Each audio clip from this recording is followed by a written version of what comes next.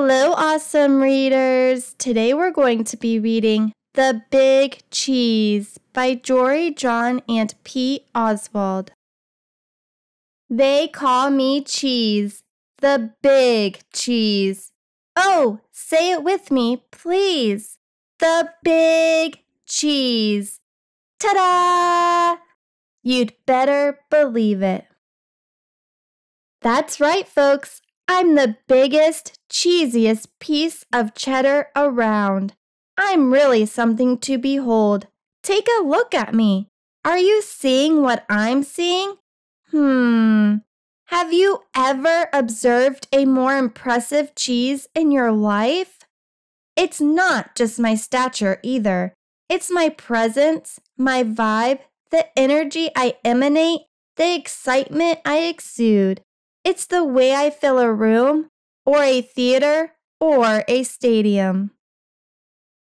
Wherever I go, I cause a fuss. Heads turn, jaws drop, gasps are audible. That's why they call me Cheese.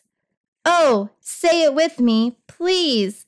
The big cheese. Ta-da! You'd better believe it. How did I get such a good, or should I say Gouda, reputation? Well, I wasn't always a big shot. I grew up on a crowded platter in a tiny kitchen. I was an unremarkable little curd. We lived quiet lives of pasteurization. But I wasn't happy with the status quo. Oh, no. I wanted to make a big old name for myself. So I resolved to become a big cheese. I wanted the praise, the cheers, the spotlight, the attention, the ovations, the celebrations. I set to work, and before long, I was on the fast track to success. I dressed to impress. I shredded the competition. I stole every show. And then I'd brag nonstop to anybody who'd listen. Hey, did you see me score that goal while I was literally yawning? What was the secret to my success? Well, I stuck to the things I was good at. That way, I couldn't possibly fail. Did it get a little boring never trying anything new? I suppose, but it didn't matter as long as everyone agreed that I was... Oh, say it with me, please. The big cheese. Ta-da! But then, one fateful day, I met Wedge. He was new in town and he seemed to be my exact opposite in every way. He was quiet, I was loud. He was shy, I was bold. While I dominated conversations, he kept to himself. I didn't pay much attention at first because why would I? I was too preoccupied with being the center of my universe. But then, without warning, everything changed. Here's what happened. Every summer, our tiny village staged an all-day Cheese-cathlon. Guess who had first place trophies from the last 6 years? Oh, say it with me, please. The big cheese. Ta-da! You'd better believe it. This year's opening ceremony started at 5 a.m. sharp. I was fully primed and prepared to prevail. First up was a foot race, and I zipped into the lead. Within seconds, though, there was someone on my heels. I could hear his breath, the pitter-patter of his agile feet. It was Wedge. I could not believe it. Oh, he was fast. Not just fast, but skilled. Disciplined, he paced himself. We were neck and neck for most of the race, but when I slipped on a rogue pebble, Wedge swerved, sped up, and beat me by a nose. A cheese nose. For the first time, I'd come in second place. Oh, the indignity. But there was no time to sulk because the next leg of the competition had already started. It was a game of chess.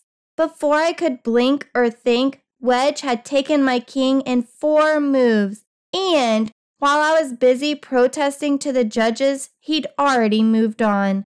The following events were a blur of loss after humiliating loss.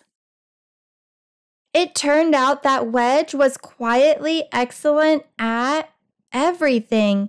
Even when he won, though, he didn't gloat. He was so humble. It was odd. It was disconcerting. It was absolutely baffling. Finally, I watched in dismay as Wedge trounced me one last time, and the day came to a bitter end.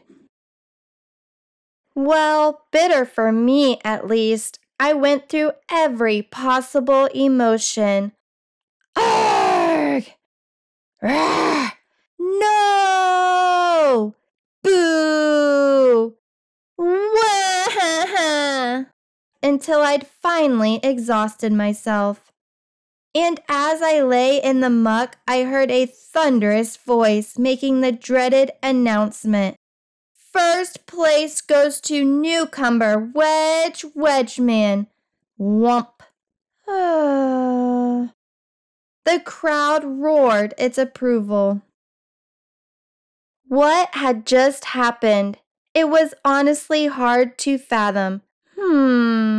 I closed my eyes. Suddenly, inexplicably, I felt a sense of calm come over me.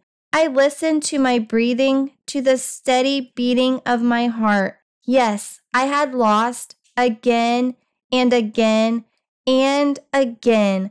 But after all that, I actually felt okay, relieved even. I suddenly knew that my world wasn't going to crumble. I picked myself up, I dusted myself off, and I headed home. Before too long, I spotted Wedge. He wasn't busy celebrating or bragging. He was just watching the stream go by. He looked content. We chatted for a bit. It turned out that Wedge had a fascinating life story. I found myself getting caught up in a great conversation. A conversation that wasn't all about me.